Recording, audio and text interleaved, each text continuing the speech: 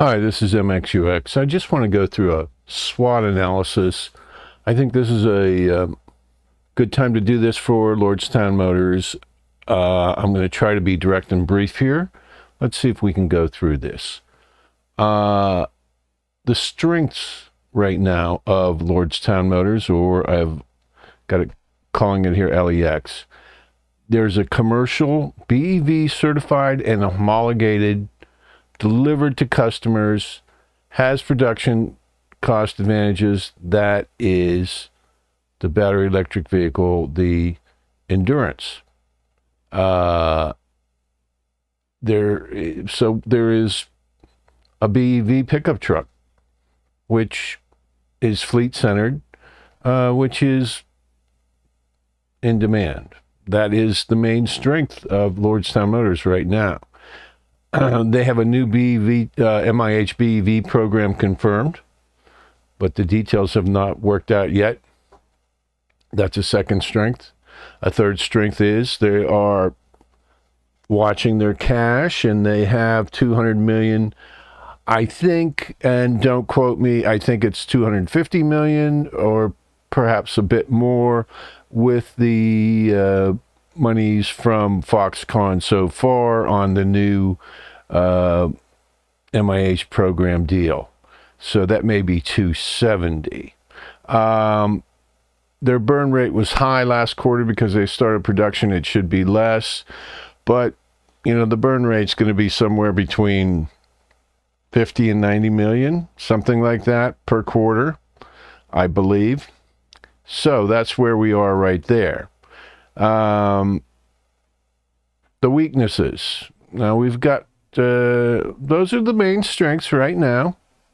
Again, BEV for sale. New MIH BEV program, fleet program is confirmed. That's a big deal. And they do have a positive cash balance. Weakness.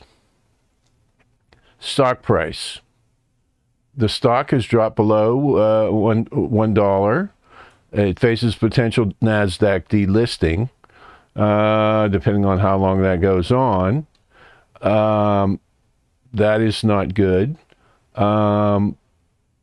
The BEV recalls, there have been 2 of the Endurance, and I would say that these are not, as recalls go, that big. I believe the Lightning has had 9, or is it 19?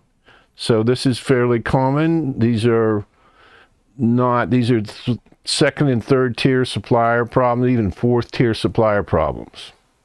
Now, so we have the stock price, and I do believe there may be some stock manipulation going on here. I have another video on that, but doesn't matter. Right now, it's facing a potential delisting.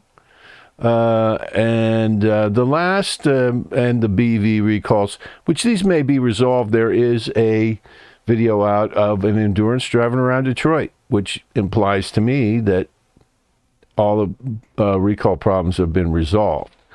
Again, we have funding. There's capital requirements that need to be met. The MIH project needs to be approved. Okay. Now, with the approval of the MIH project, and I don't have the exact details in front of me, but 100 million of that 170 million, I believe 50 to 70 million have been paid already. The 100 million pending is provided they can work out the details to be earmarked for the MIH program, which Lordstown Motors is going to develop. And that is a weakness. It's not done yet. And the BEV, the Endurance, needs an OEM partner to go into full production. And that is another weakness. So potential delisting, the recalls, this may not be an issue anymore. And the funding. The MAH project needs approval and OEM partnership. Now, the opportunities for Lordstown Motors. Unrequited fleet demand. There is just a black hole of demand for BEV fleet vehicles, of which Lordstown Motors is. And with the MIH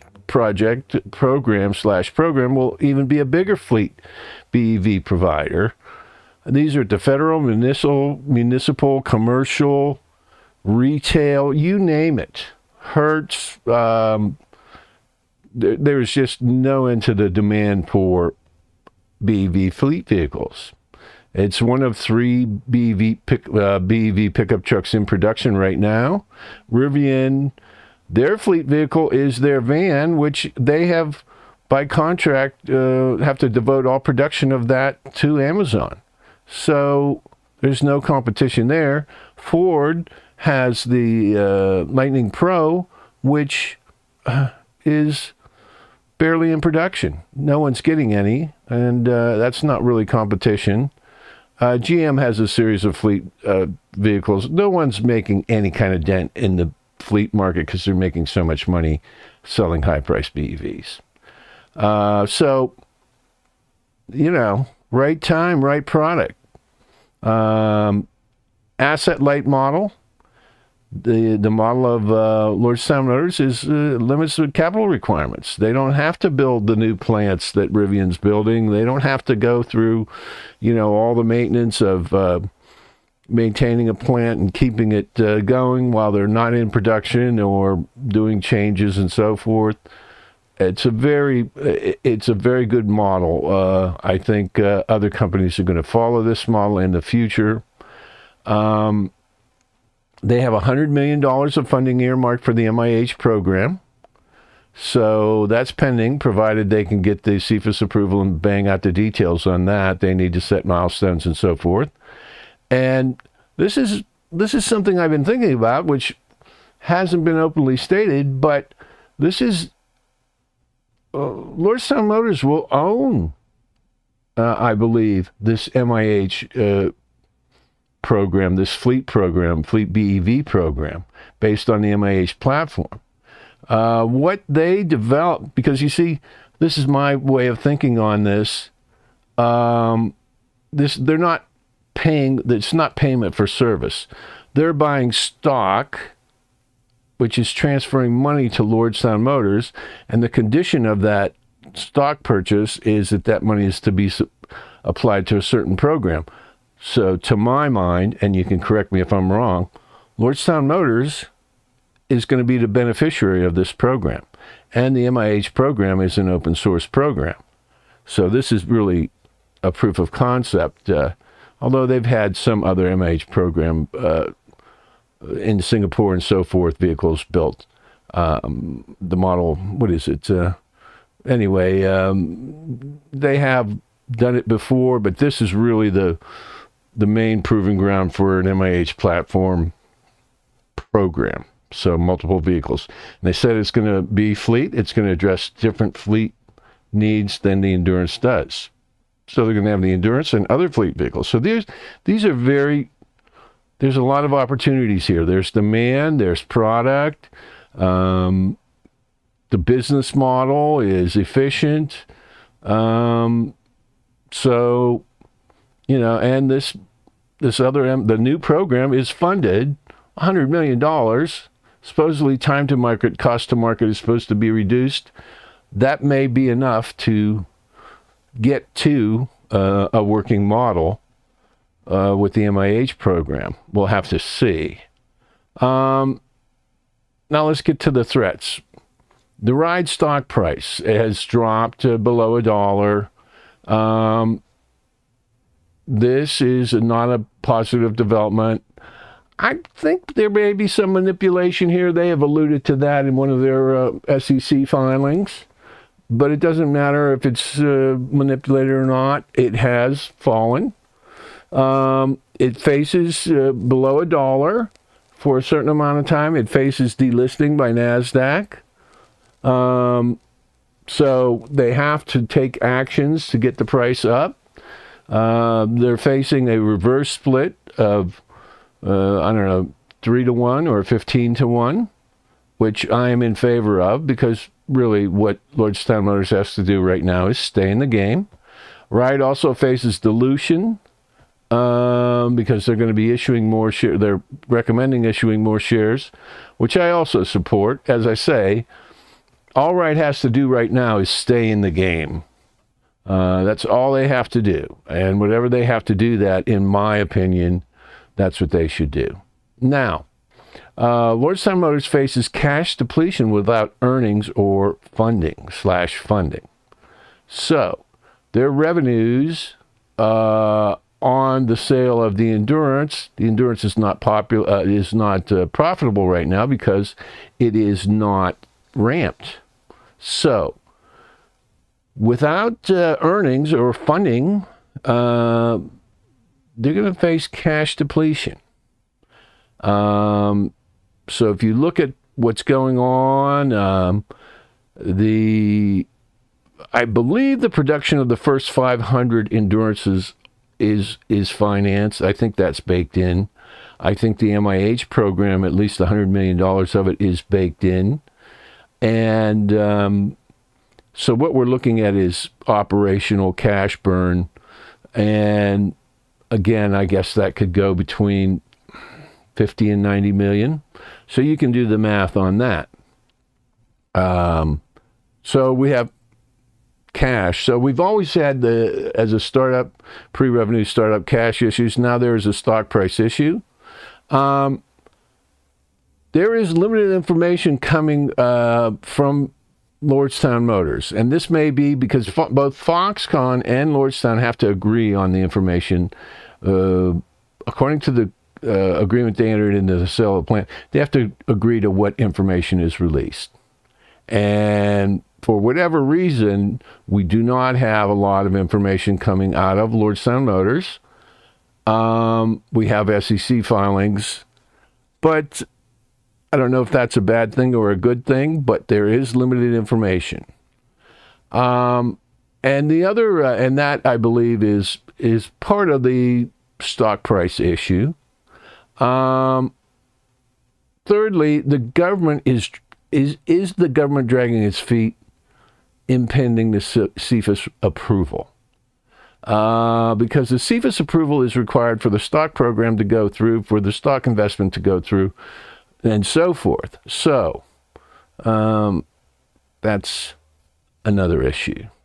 So, I mean, we could have government dragging. If you put your tinfoil hat on, you could say the stock price has been manipulated downwards. I have a video on this that I'm putting together, a possibility.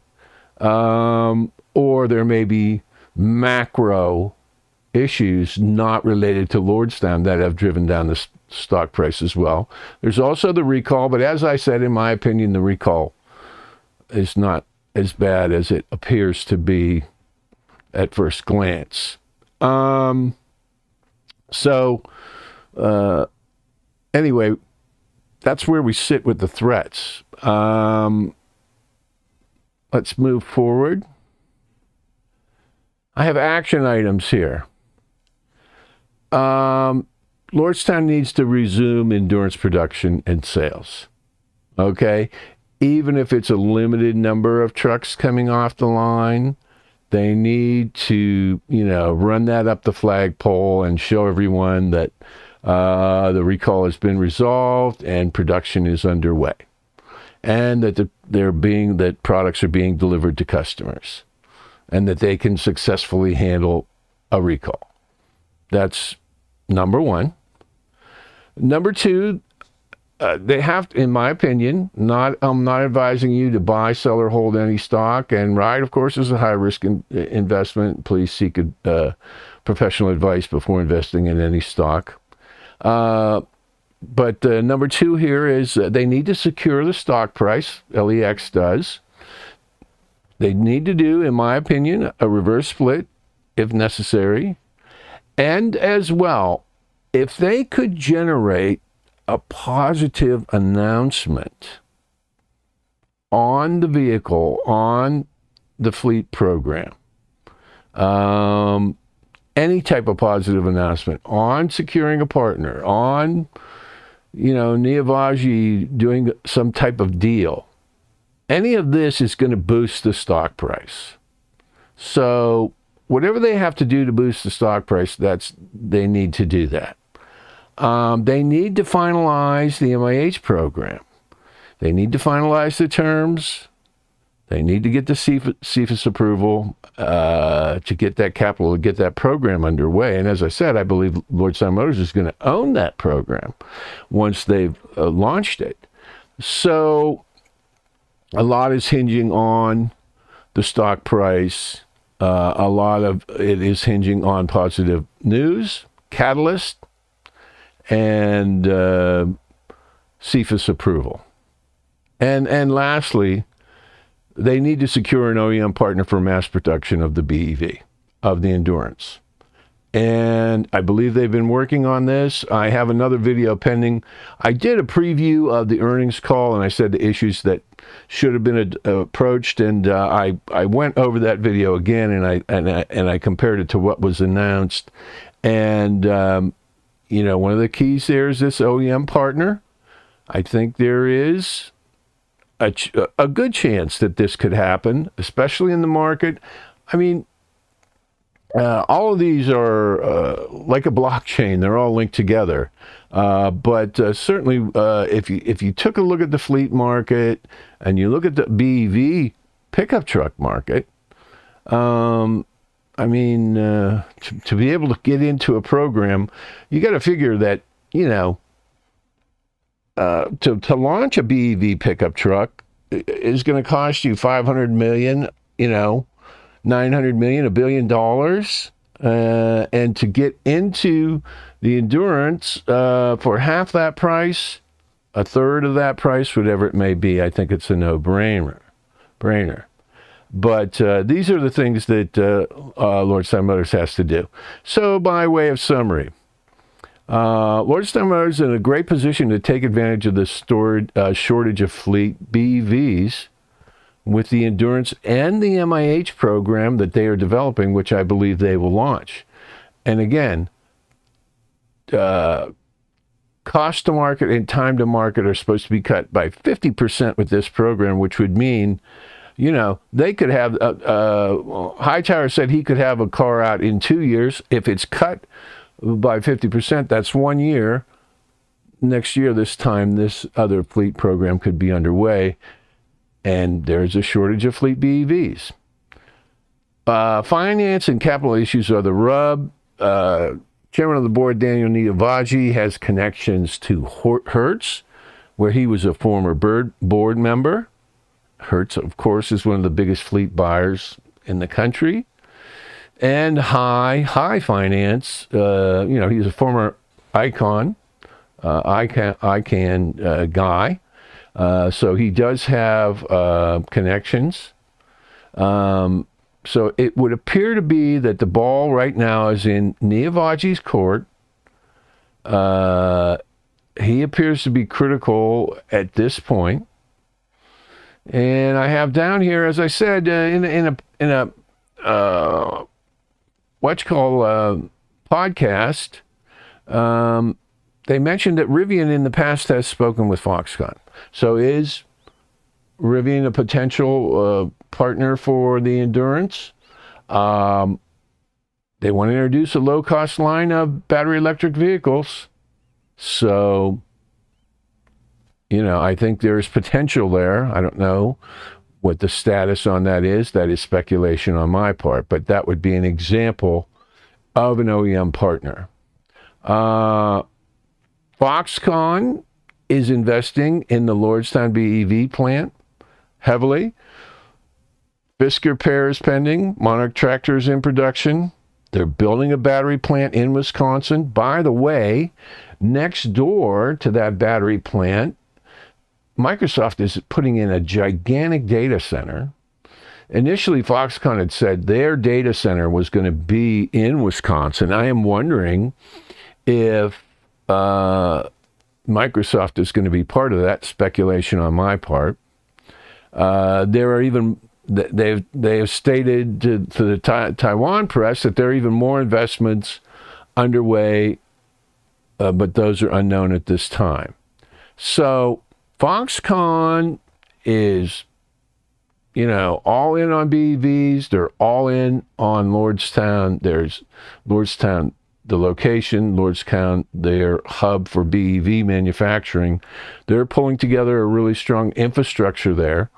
And remember, Foxconn operates the battery line for Lordstown Motors, which Lordstown Motors owns, and the hub motor manufacturing line for Lordstown Motors, which Lordstown Motors owns at the Lordstown facility.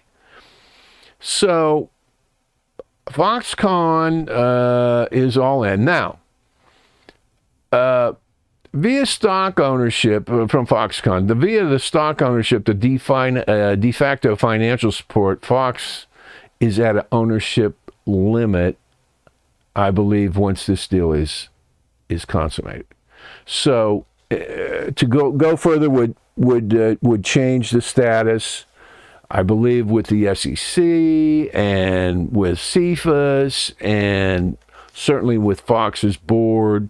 So I think that at least this tranche of financial support ends with this agreement for this MIH program. Now, there are other ways of doing that, but I'm just saying that's where we are. So Lordstown Motors is in the captain's chair right now. They need to originate developments, solutions to get into production and secure funding. They have had creative solutions in the past. So they do have a creative approach to finance, and they have come up with solutions in the past on, you know, things that surprised people, and certainly they are capable of doing that again. They need a catalyst as far as the development. So obviously, as I said, the return of production and deliveries of Endurance would be one. An OEM partner would be another. And whatever creative solution they might want to come up with. But this is where we are, I believe, with Lordstown Motors. And there's a lot of strengths and a lot of opportunities. And we're now at the point where, you know, we have to get into production again and find a solution to the OEM partner they're looking for, whatever shape that may take. Looking forward to the stockholders meeting coming up. And I think, to my mind, the most interesting thing here is that Lordstown Motors will own that MIH program, fleet vehicle program, once they develop it, in my mind. So this is, I think this alone increases the value of the stock, or the potential of the company. Certainly with the fleet demand that's out there, I think, you know, they're going to basically have two product lines, an MIH product line and their own product line, both fleet directed and pushed at a fleet market that's starving. They simply have to do these other tasks, produce a catalyst, work out a creative funding solution, and get an OEM partner of sorts for production. Okay, this is MXUX. Thanks for watching.